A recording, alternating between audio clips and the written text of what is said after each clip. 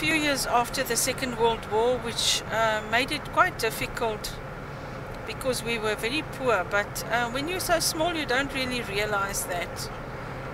Just as long as you've got somewhere to sleep and something to eat, you were happy. I grew up in Germiston in a suburb called Primrose East, and that's also where our school was. It was a primary school about 2 blocks away from our house. After that, I went to University of Potchefstroom in the now Northwest Province. In that time it was called Western Transvaal.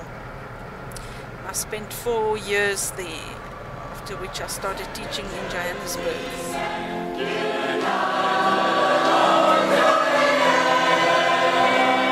Yes, I am active.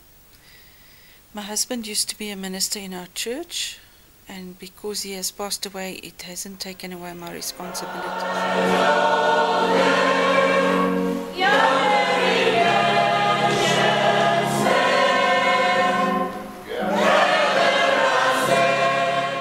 I'm also a committee member of a committee which is busy rewriting the catechism book of the church.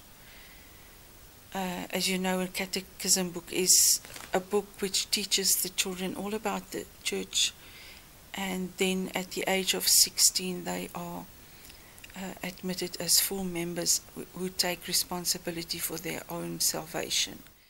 I'm also the leader of a youth choir consisting of young members of the church from 8 communities.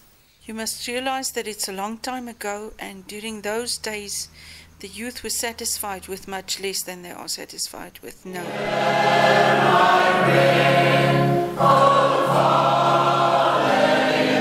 I did the Rand Daily Mail 50 miles walk 3 times. You had to walk from